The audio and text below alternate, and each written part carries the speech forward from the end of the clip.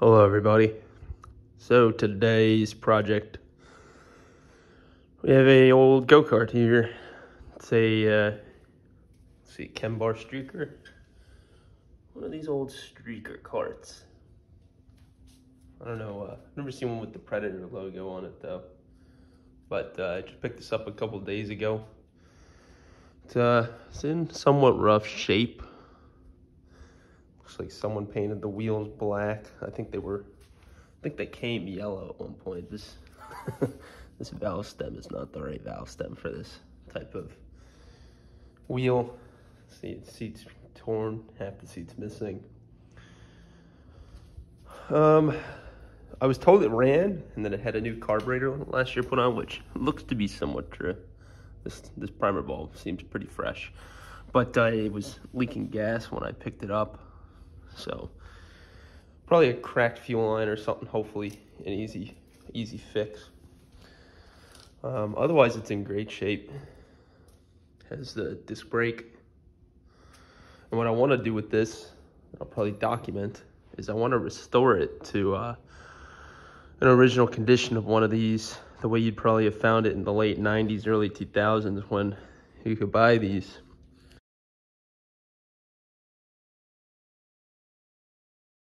Here it is.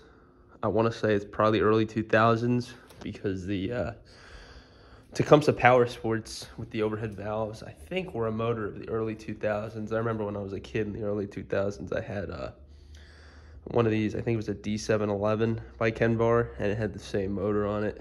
So I think these were from the early 2000s with the Comet Torque Averter. So yeah, my goal, I'll see if I have a picture of one of these, what they originally looked like, but I want to restore it to original condition, replace the seat. I want to take the wheels back, make them white like some of the old streakers were. Want to put the regular roll bar foam on. I actually want to paint the green. I want to paint it yellow. One of my friends had one of these when I was a kid, and his was yellow, and I loved it. So I'd like to paint the bottom yellow and then do yellow foams over it. I know a lot of people just swap these motors out for Predators, but I actually really like the old Tecumseh Power Sports. I remember they always had a really cool whistle when you got off the throttle.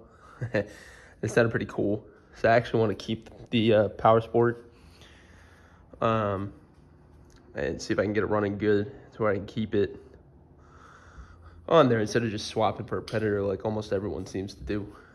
So I think the first step's probably going to be getting the motor running. So we'll see where the fuel is leaking from, and I'll probably also be swapping these tires. These things are bald, and they're not even the originals, so I want to put the original 1566 Turf Savers, Carlisle Turf Savers back on too. I think these tires are original, because I think these are what came with these go-karts, but the fronts definitely aren't. So I want to put the original Turf Savers back on, make it look more original. So it'll be pretty cool. Might take some of you guys on a ride down memory lane. Probably when you guys might have had a kart like this when you were a kid. So stay tuned. We'll see. I think, like I said, step one will probably be swap these tires and get the motor running. And then probably going to tear the whole thing down, do some maintenance. And like I said, I wanted to paint the lower chassis yellow. So I think it'll look pretty cool when it's all said and done. So stay tuned.